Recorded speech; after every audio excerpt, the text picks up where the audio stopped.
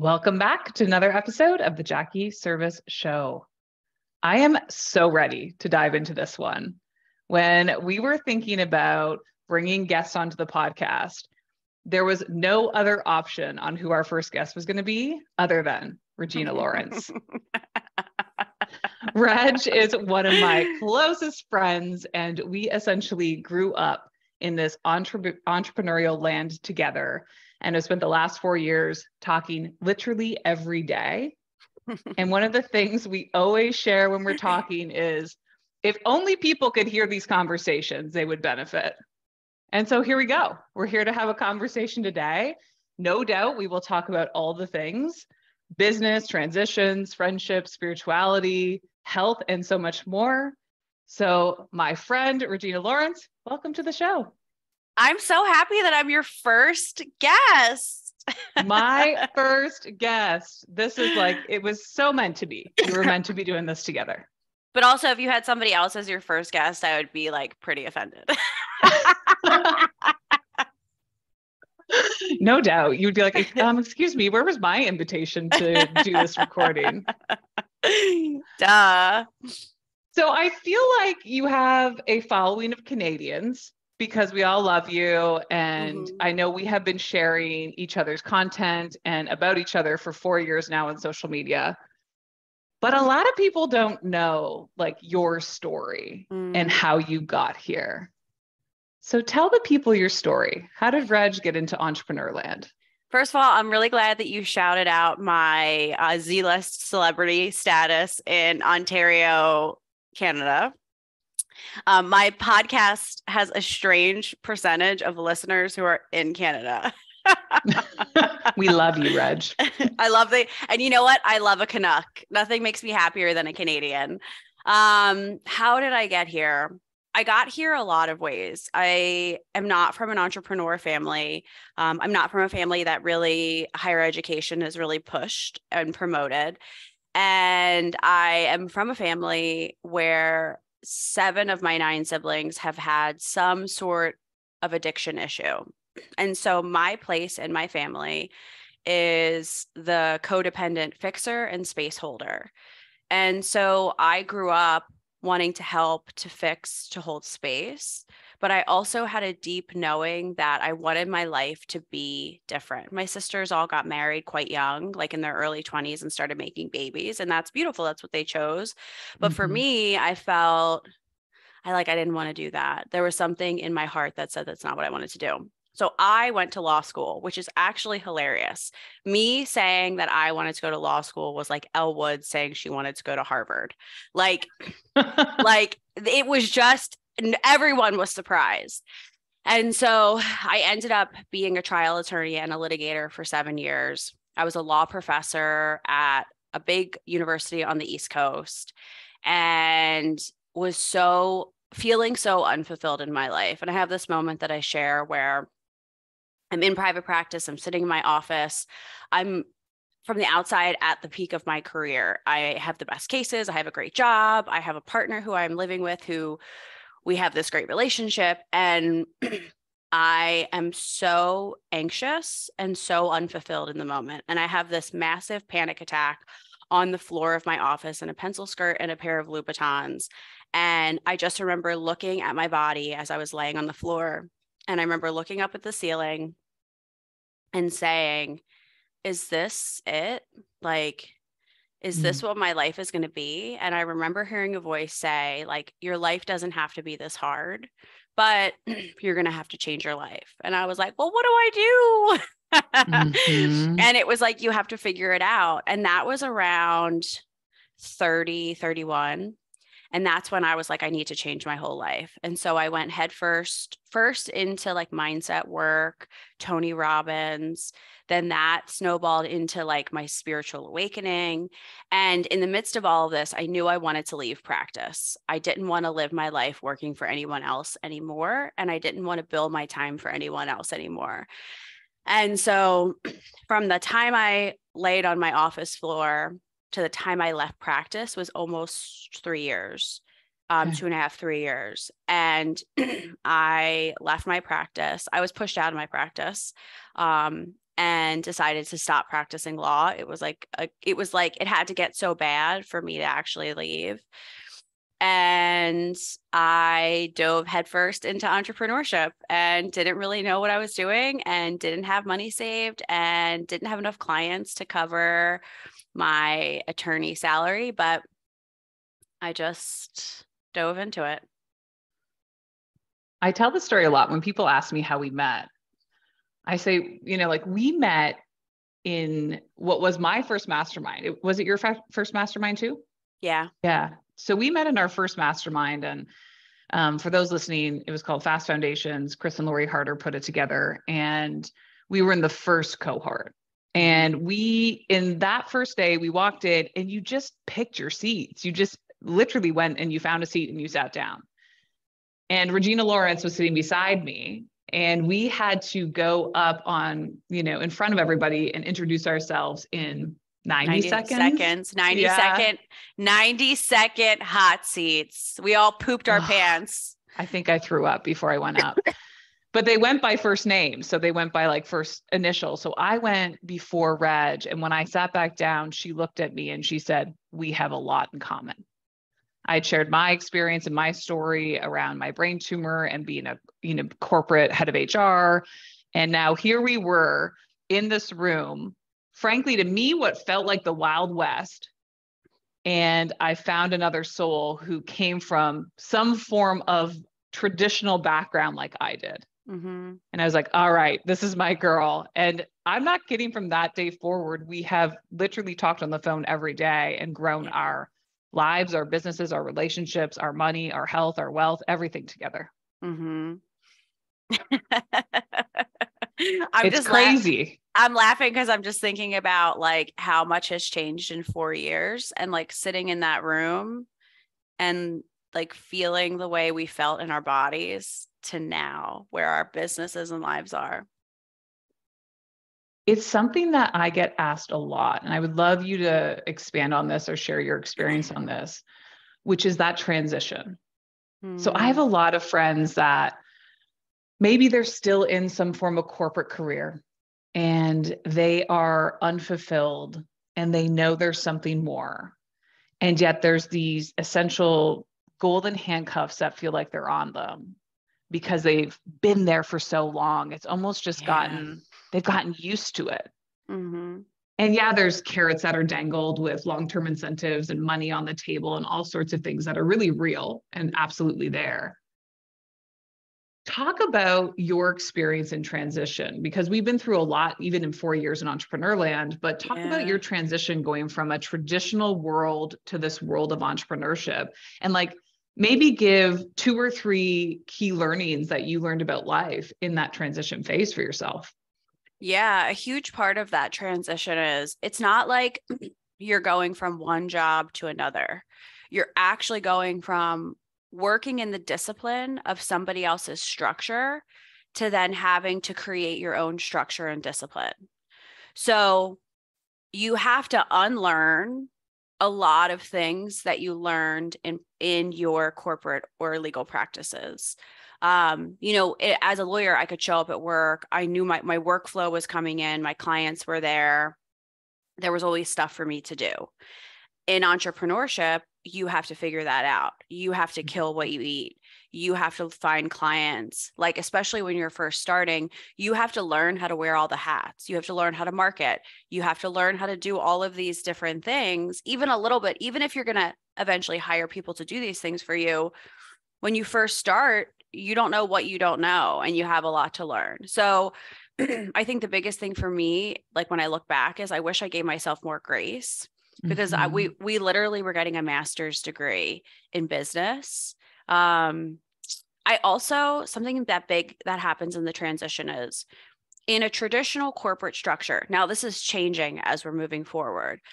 You didn't build a personal brand in corporate, right? Now companies are becoming wise to the fact that like their employees and their VPs and their C-suites should be building personal brands on social and LinkedIn. So we went from when we were in practice and in corporate, we hid our lives. What we did outside of the office was kind of a secret. And so then all of a sudden we join this mastermind and we're supposed to be highlighting our lives on social media. And Jackie and I are like, this is trash. like we don't want to do that. Like that's not what we are conditioned to do. We don't show our lives. So then that puts you in a position where all of a sudden you're like, well, who am I if I don't work in corporate? And what do I like? Mm-hmm. And how do I show up? And how am I perceived? What is a brand? Like you start to ask yourself these questions. So in addition to the unlearning, you now have to get to know yourself and learn at least pieces of all the parts of a business. So true. It's such a wild ride going from, to your point, like one seat in a big organization to now essentially filling every box with my name in it. So I'm a people person. We talked about org charts on here already, but like every position in my company was me. Yeah, so me too. Bookkeeping, finance, figuring out how to run a personal brand, social media, actually delivering the services I was delivering at the time. Yeah. It all came back to the same place. Mm-hmm. And I know you and I have both so that was mass transition, obviously going from where we essentially quote unquote grew up to where we are today. But even in our 4 years of knowing each other, you and I have made a lot of transitions in entrepreneur land. We've made a lot of pivots and transitions to really find our voice and to figure out what we are meant to do in order to like serve and make the biggest impact in the world. Yep. What have you learned in entrepreneur transitions of trying something, reflecting, and making those pivots or those changes into more aligned states of business for yourself? Yeah, something I've learned is like I'm very strategic in my brain. Like I'm always thinking about the strategy and the system and like how it's going to be done. I've had to learn how to trust my intuition. Like, is this a full-bodied yes or is this a full-bodied no?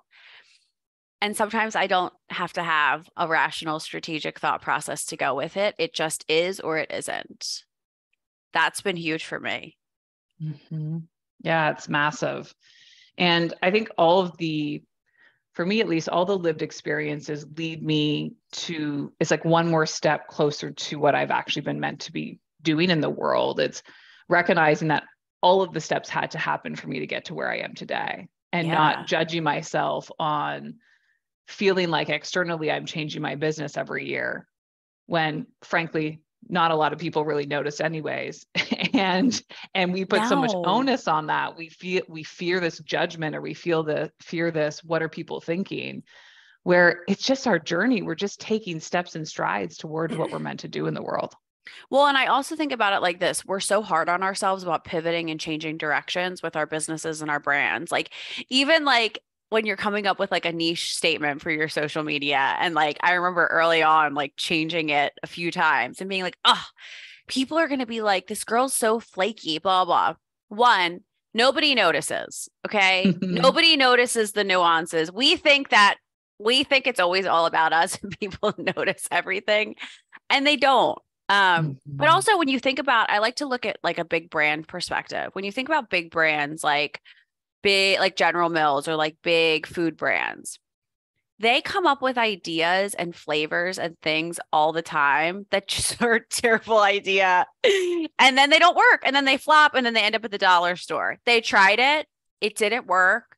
They probably did a lot of market research, and they were like, people are going to love pumpkin spice Twix bars, but then nobody wants it. So we're allowed to do that as entrepreneurs. We're allowed to get an idea, think that it's the thing, try it, maybe it's not, and then we pivot. That's like, and getting comfortable with pivoting, being like, I don't want to fucking do this, or this doesn't feel good, or this isn't making money. Like, I'm going to switch to something else. Is like, you have to give yourself permission to do that. Yeah.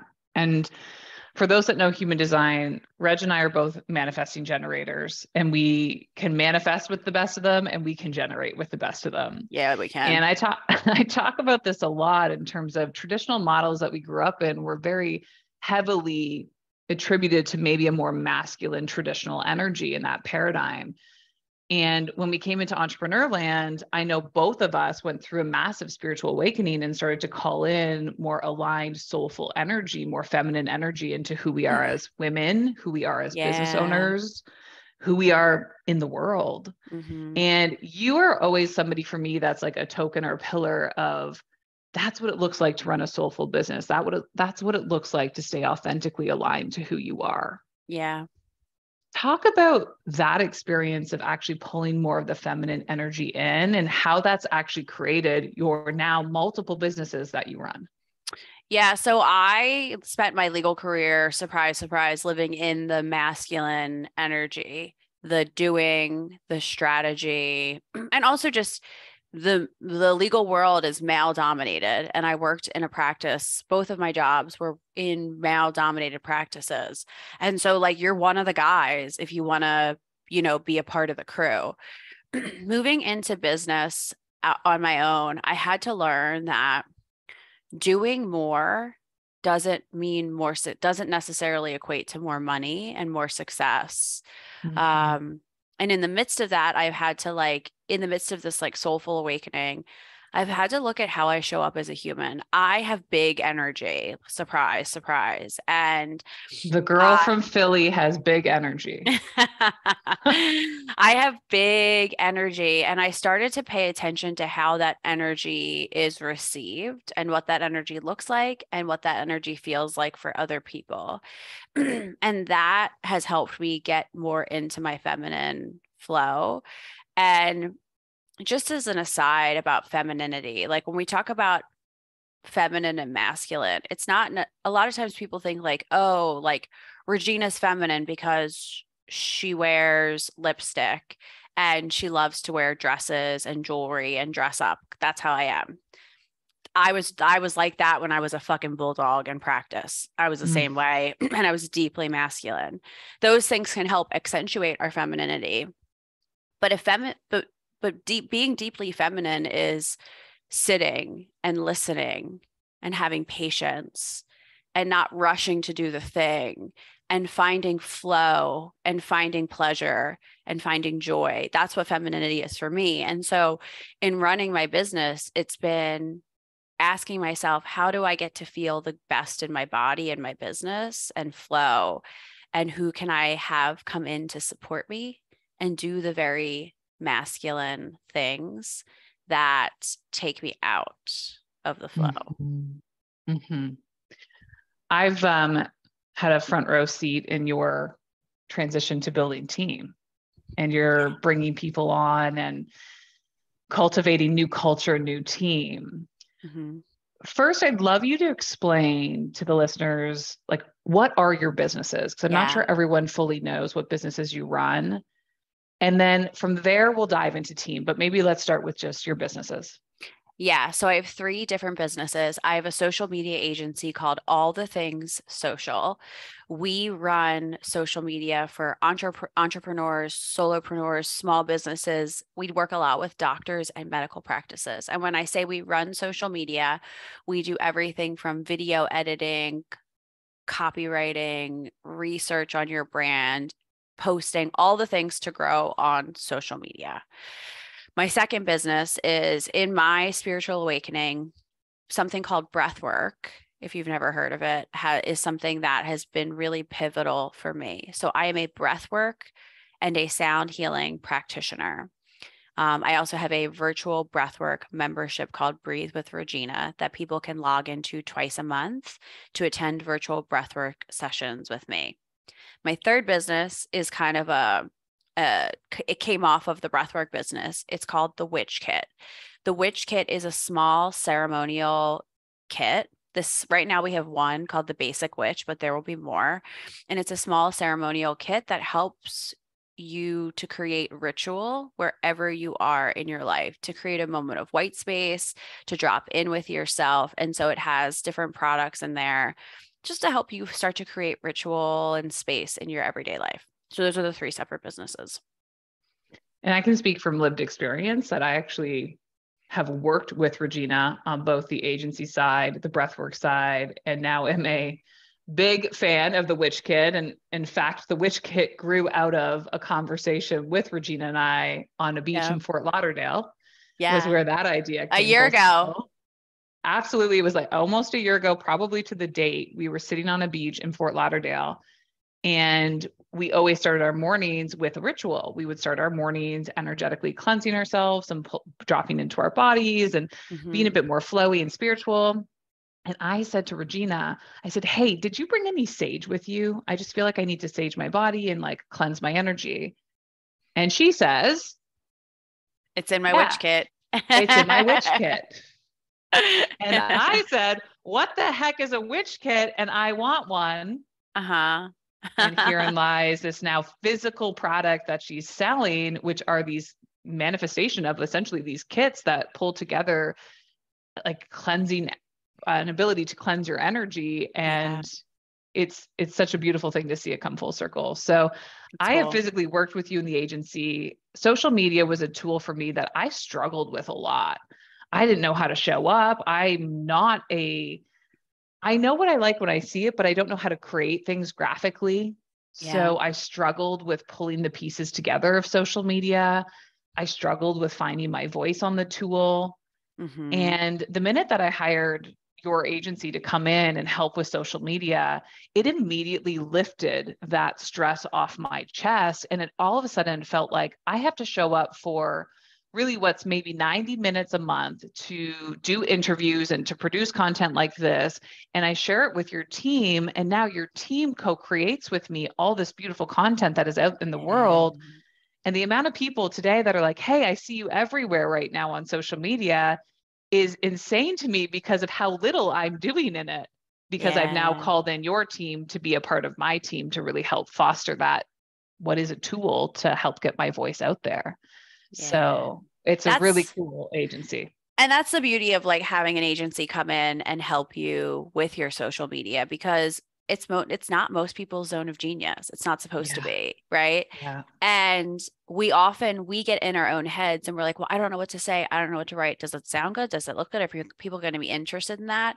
And so when you have a third party that can come in and can just pull the information from you and create for you in your own voice. Like that's the thing that has been, and this is something I've worked through a lot, is how do we really create a system and flow to capture the client's real voice when we build these brands. And so that's a flow I feel like we've gotten really good at as an agency, is like figuring out how to speak in the voice of the client and then create content so that you don't have to think about it. So you don't have to overthink and you just constantly have a flow. So people are saying, oh my gosh, Jackie, like I'm seeing you everywhere now. Yeah, I love it. It's added so much ease into my life and it's created a sense of freedom.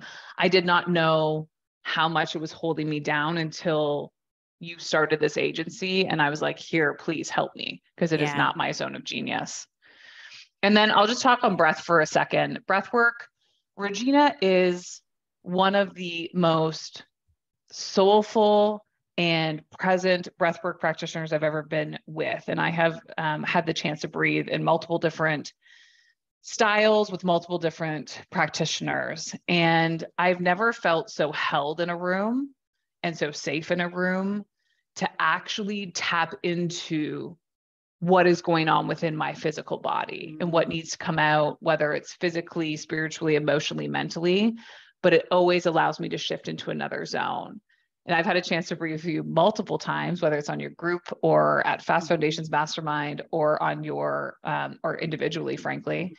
And breath to me is one of those modalities that really does help realign you and center you. It's such a beautiful experience. If you have not done breath before, what's the best way for them to try it?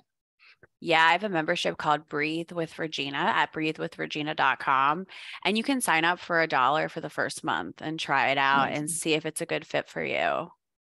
Yeah, best dollar you've ever spent in your life. Go try it, because it's one of those things that we can talk on and we can tell you about our experiences, but every experience is always different in breath. Yeah. And so you physically have to experience it to be able to understand the articulation of what the modality actually can do for you. Yeah, I always say to people, it is so different for everyone. People will like ask a lot of questions before a session, like, like what's going to happen? I'm like, just do it. Like, Do it or don't. But Mm-hmm. you're literally laying on a floor breathing, and it's going to change your life. So try it once and see how it goes. And if you don't like it, never do it again. But I've Exactly. I've never had somebody do breath work for the first time that wasn't like, oh my God. It's the most powerful medicine, and it's just with our own breath. I love that. I love that. So you're running all these businesses. You are a female entrepreneur. Mm-hmm. For a while, we still have an org chart that has Regina's name all across the board. And it was a few years ago now that I remember us starting to have these conversations about, who do I need to pull into my team? Who do I need to start to surround myself with to make this scalable and sustainable? Mm-hmm. So that I can step into my zone of genius and live out what I'm meant to do in this world and continue to serve people with these businesses that I run. Yeah. Talk about your experience growing a team and what you've Mm-hmm. learned about yourself as a leader. Yeah. I was just talking to somebody about this the other day. Like, growing a team it's a new challenge as an entrepreneur. And I actually think that most entrepreneurs fail because they don't take the time and don't have the patience and don't work with the right people to build a team. It is literally when you're a solopreneur, you do everything yourself. You have whether they're written down or not, you have a system and process, you have a way that you do things, and you have to figure out, how do I get everything in here, out, and teach someone and be patient with them and work through the mistakes and work through your own mistakes in communication. Because sometimes you communicate something and the person you're communicating and training hears something very different. Mm-hmm. It's a really interesting thing. The other thing that I've learned as a female business owner, which is something I think a lot of male business owners could learn, is there's a way of holding space for your team that it's more intuitive, I think, for women, for the feminine, not necessarily for women, but for like the feminine energy. And there is a certain way of holding space for your team that, if you want them a part of your business and your mission for the long haul, you have to learn the art of holding space as a business owner. I love that. So I talk a lot about, it's not just, when we think about talent, it's not just hiring the right talent. It's also about, how do we develop and retain? And in fact, I think the work actually begins when they start, right? So yes, we need to go find you epic people. That works a lot of the time. Sometimes that doesn't work, and that's okay. And it's really about, how do we develop and retain those people once they're in the door? Mm-hmm. What's something that you've learned in leadership that has helped develop and retain your team of women? To be honest, I have a team of women too, that you never got when you were in, let's say, a role where you had leaders all around you in corporate or as a lawyer. Like, what's one simple thing that you're like, now that I'm in charge of this and I get to create the culture, like, this is how we're going to do it, because I didn't like how it was over here. It didn't feel good in my body. Yeah, the check-in question that I ask my teammates every time I'm on calls with them is, how are you doing? How are you feeling? What level is your stress right now because of work and because of life? And if it's a 10 out of 10 because of work, my question is, how do I help you? That's the first thing. The second question I ask my teammates pretty regularly is, do you enjoy the work you're doing? Is there other work you wish you could be doing more of within the agency? One of the girls on my team was account managing, kind of doing a mix of, like, she came in as my assistant and then was doing account management, was kind of doing like a little bit of like odds and ends. And I said to her, what do you love to do? What brings you the most joy? And she said, I love editing videos and I love doing graphic design. And so, you've seen it, Jax, like, we've loaded her up with video and graphic design, and she's so good at it, like, right? And it's the thing that makes her really happy, is doing that. She's like, I love doing it because I love learning. I love watching these videos and learning from the people and creating videos for them. Like, I just really love to do it. So I think it's like, we have to be checking in with our team first both as humans, how are you doing?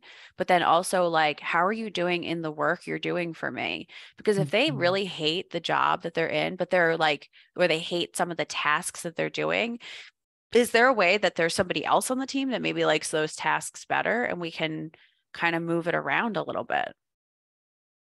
I think the most important thing for me that just resonated with what you just said is asking questions. So Mm-hmm. I think often in leadership, we come from the place of, oh gosh, our friend Jackie Koch has a podcast that's called "Oh shit, I'm the boss now." So it's that energy of like, oh shit, now I'm the boss. I have to have it all figured out, and I have to have everything ready for these people that are going to come into my team. And the thing that gets missed, because that's a little bit more of a masculine energy of like, I have to, it's ego, right? I have to figure this all out so that the team can be successful. Whereas when we flip that on its head and actually say, what if I just ask my team what they need in order to be successful? It takes the weight off our shoulders as leaders in Mm-hmm. the company, because now we're involving them in the solution instead of creating the solution that we think is going to work best for our team. Yeah. So in that case, one of your team members is now thriving, and I'm seeing the work quality as a result of it as a client of yours. And it's insane. Like, you can just tell she's in energetic alignment because of what she's putting out in the world. Totally. And the ripple of that is not just for her, it's for you as a leader, it's for your clients, who is me sitting here, it's for Mm-hmm. everybody engaging with my content. Yep. So it's so much bigger than just the questions you're asking. It's allowing you to cultivate a completely different culture as a female business owner versus us having worked in more masculine dominated environments in our past. Totally. One of my pillars of life is I really try to be radically honest about everything. Yeah. And I am radically honest with my team. Like, if I'm stressed and having a hard time, I'm not hiding that from them. I'm not taking it out on them, but I'll say, like, I'm having a hard time right now. I'm really stressed. Like, I was with one of the girls that's one of my good friends that works with me the other day, and we were co-working together. And I like looked at her and I was like, I'm in a really bad mood.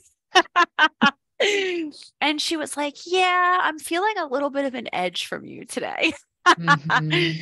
But I feel the freedom to talk to them, like, and to share with them where I'm at. I share with them constantly the vision for the business and like what I want to do and how I want to grow. And also like they're a part of that vision. And so I share that with them.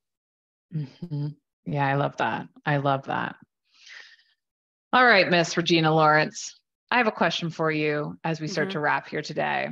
And because you are all the things, your literal branding is all the things. You are Mm-hmm. soulful, you're sexual, you're smart, you're sassy, you genuinely step into who you are in a authentic way.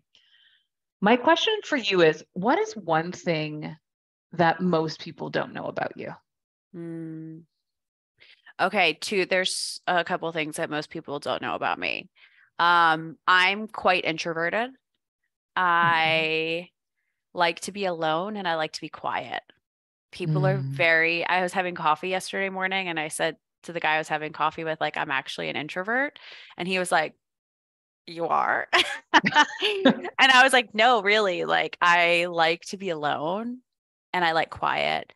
Um, Something else that people I think don't know about me is that like people sometimes, because I'm very Virgo, I'm a Virgo, I'm an Enneagram 3, like I am a perfectionist. I like aesthetically pleasing things. I like to show up looking aesthetically pleasing. Like I'm very girly.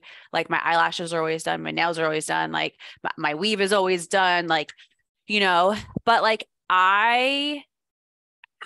anyone, I'm kind of a hot mess. Like, and people assume like that it's just easy for me or Mm. that life is easy or business is easy. And some things come to me with ease because of my background and my education and the way my brain works. But like I'm a hot mess sometimes, and it's not always easy for me. And I make lots of mistakes, and I've made lots of mistakes and have had lots of lessons in business. And I've pivoted 35,000 times, but I just never stop. Like, and I don't dwell on it, but like I mean, there's some weeks I literally cry every single day in my bathtub. Like, Yeah.